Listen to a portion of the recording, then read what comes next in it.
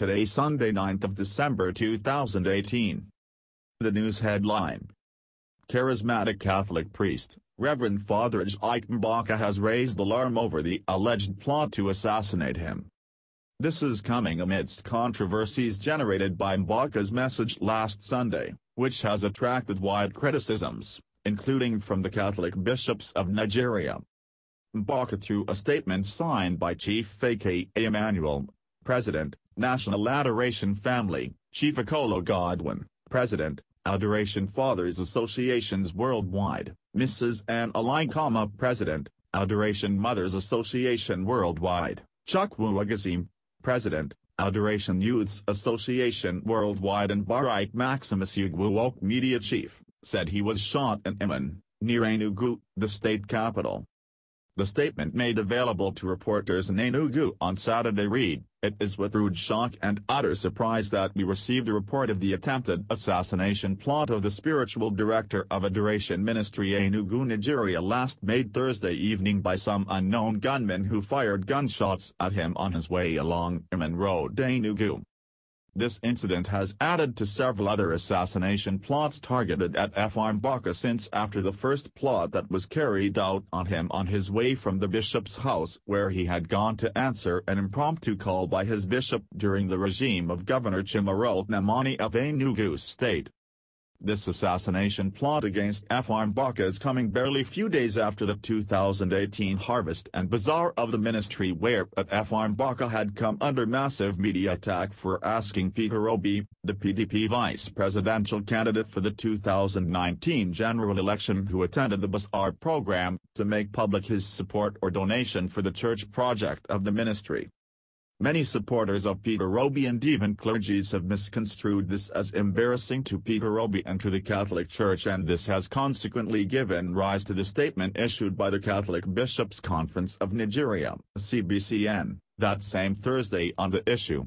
The issue had lingered in spite of the apology, which Fr. Mbaka in his characteristic humility had tendered at the altar to Peter Obi and anyone who may have been in any way, form and kind been offended at the bazaar event. We have refrained from making any official statement on the ongoing media attack against Fr. Mbaka over the bazaar incident because he had held us from joining issues with the church clergies and hierarchies on the subject, but we cannot continue to keep silent, especially now that the issue is taking the dimension of the plot to exterminate his life. We recall that the last time Fr. Mbaka raised alarm over threat to exterminate him was in early 2015, when he faced a similar persecution by some church hierarchy and the PDP government following his 31st December prophecy of the imminent defeat of former President Goodluck Jonathan-led PDP government by President Muhammadu Buhari at the 2015 general election. Today, with the 2019 general election around the corner, it appears that history is repeating itself. The contemporaneousness of the recent attack of Fr. Mbaka by gunmen with the Peter Obi and the CBCN saga leaves us to a safe conclusion that the attack on Fr. Mbaka may have either been politically engineered or ecumenically endorsed, and thus we will not hesitate to call on the security agencies in this country to beam their searchlights and leave no stone unturned in getting to the root of this issue.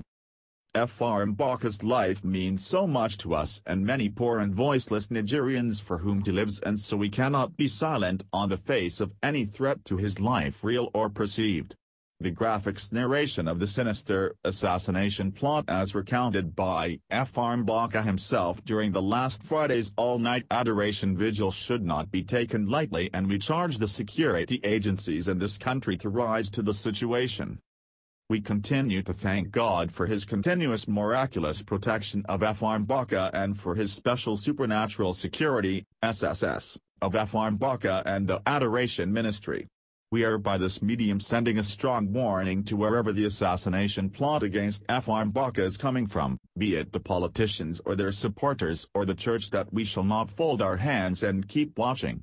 We shall not only expose the source of this threat to the life of Fr. Mbaka at the fullness of our investigations, but we shall also match same with equal force in self-defense.